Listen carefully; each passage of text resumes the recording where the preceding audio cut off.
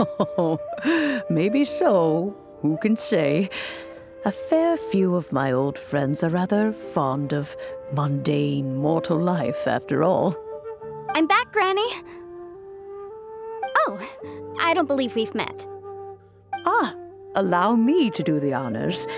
This child here is Yanfei. She's the one helping run some errands for me. Yanfei, I believe you already heard of the traveler and his traveling companion. Of course, who hasn't? Much has been written about you in the Millilith's records. You became one of Liyue's most wanted after the Millilith marked you as a suspect following the incident at the Rite of Dissension.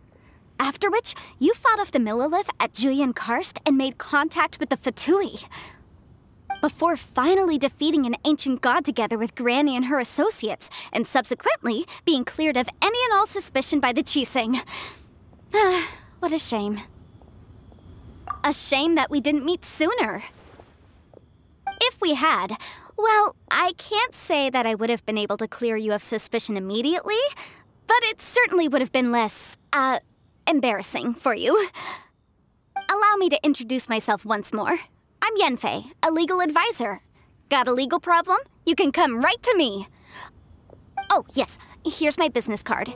You'll find it has my contact details and office address. Keep it handy. If you have an urgent issue, just leave me a note at this address. Oh, and I almost forgot to mention, I offer a very generous discount for first-time customers. All right, Yanfei, all right. Let's get to the business at hand. I do not think these two are in any dire need of legal assistance at the moment.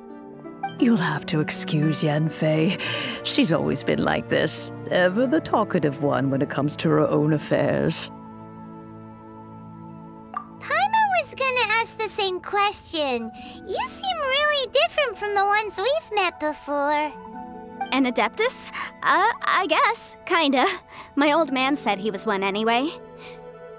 He mentioned that he once campaigned with Rex Lapis for a long old time, and then after that was all over, he went back and married my mom. They had me, and once I was all grown up, the two of them upped and left on a journey, leaving me with Granny here. Well, that's a bit casual for an Adeptus.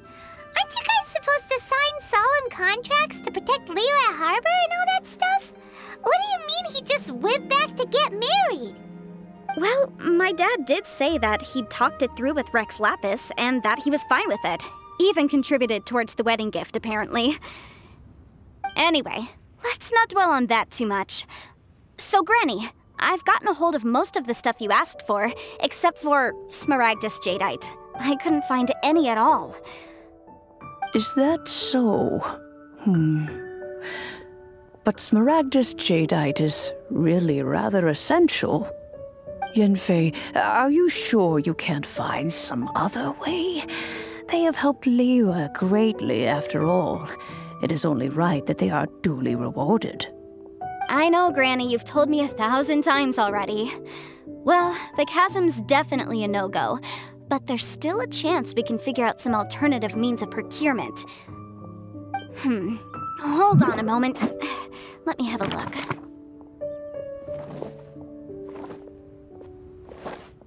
Whoa, that's a really thick book. What kind of things do you write in there? Commercial consultancy. Or Snezhnaya? Ah, found him. Krusel. A Snezhnayan merchant who once came to me with some legal queries on certain articles in the legal codices. If my memory serves, all of them had to do with rare ores. He mentioned that he was considering acquiring some Smaragdus Jadeite to make hairpins, and wanted to know if there were any legal ramifications that he should be aware of. Said he was planning to sell them in Snezhnaya. So, I guess I'll go look for him. With any luck, he'll have gotten his hands on some Smaragdus Jadeite, or might have an idea of where we can find some. Oh, you want to join me? I suppose that's no problem, but it's best if you just stand by and watch. If you try to get involved, you'll only risk placing yourself in legal jeopardy. Wow, an Adeptus imploring us to avoid incurring legal liability. Well, that's a first for sure. Best we be a little more careful than usual while we're with her.